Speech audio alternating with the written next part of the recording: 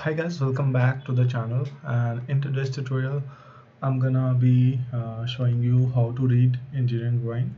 So as you can see, we have the 2D drawing over here, and from this 2D drawing we are going to build this 3D model in Creo parametric. Now if you are into CAD or if you are into design, specifically mechanical design, you should be able to understand how to read drawings and interpret things, and then do the 3D modeling from 2D. So for this tutorial I'm gonna be showing you how to read this, convert this 2D to 3D, and then in the next part of this tutorial I'm gonna show you how to take the 3D model and convert it to 2D drawing for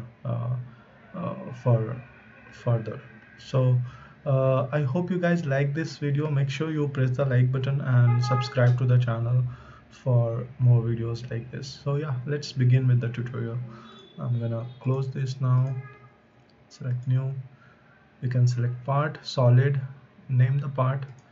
You can use the default template, but I'm gonna uncheck that, press OK.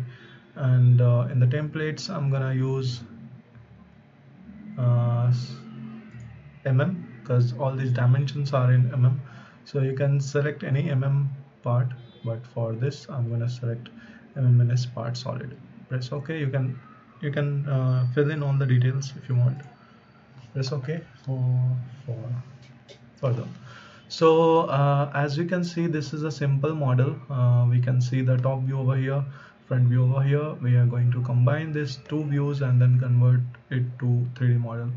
To read this drawing, we're gonna take different approach, but my point of approach for this model is, if we can see, this is a rectangular base on which all these other things are done. So we are gonna take the base of the rectangle as the reference, and from there we are going to construct the design. So let's start from top plane, extrude, sketch view, select center rectangle, do one rectangle like this. Now this rectangle has a length of 126 mm and the depth is 46. See, this is the rectangle.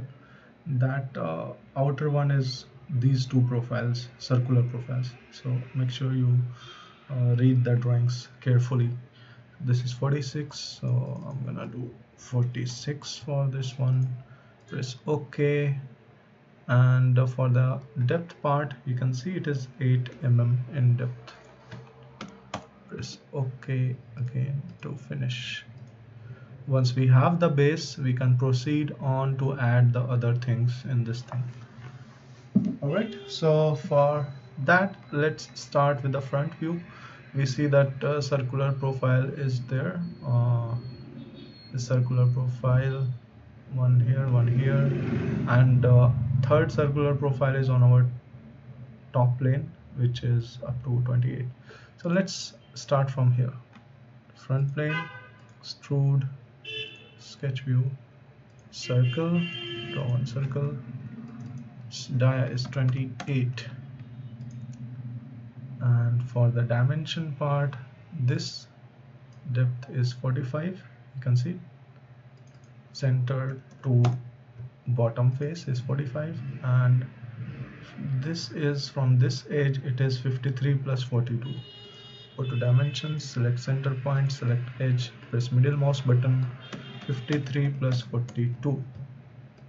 Perfect, our sketch is fully defined. Press OK. Now this thing is symmetric along the axis of front plane, and it is 56. So in depth, change it to symmetric and give the depth 56. Press OK. It will look like this. It's fine. Another profile we will see is this one. So front plane, extrude, sketch view, circle. This circle center is on the base, so like this. Or this is given in terms of radius 21, and the distance between this circle and this center is 53. So to get the center point, we are going to take reference of this circle, close, select dimension, select the center point, middle mouse button 53, and then we don't need the full circle, so select line command, draw one line like this, select delete segment, trim it like this, press OK. Again this thing is symmetric and 56, press OK. See, this is also 56. Now after that, on this top plane we have a circle profile. Select top plane, extrude, sketch view, circle. This is 22 and it is 42 from this edge, so dimension from this edge 42. Okay, it is by default taking as a remove material, but we don't want to remove, we want to add up to 28 depth. Alright, now from here we are gonna concentrate on this profile, so one line here, one tangent profile, and it will be like this in top view. So for that I'm gonna select this face, extrude, sketch view, take few references, 1, 2, okay, line command, one line like this, another line like this. So we'll do one thing, we'll need circle also, select circle, one circle here, one circle here. Now let's delete some segments which we don't need. Don't need this segment, don't need this segment, don't need this segment. Still our sketch is not fully defined because it didn't turn pink, so what we can do is select this two, tangent, and our sketch is fully defined now. Press OK.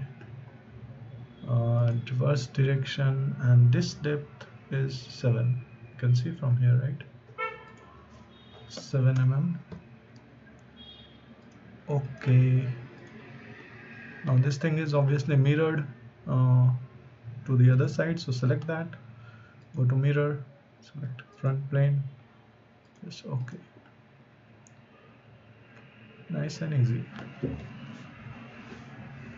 Now after this I will create some holes. This is a simple hole of 8 dia. You can use the hole command for this, but I'm gonna use the extrude for now. So select this face, go to extrude, sketch view. I need one center line, so my center line will look like this.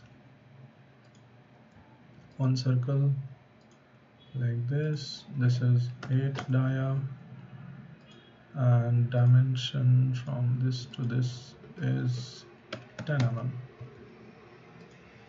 Okay, and what we can do is select this circle, go for mirror, select the center point, go for dimension, select both the center points, press middle mouse button, 26 from here, fully defined, so press OK.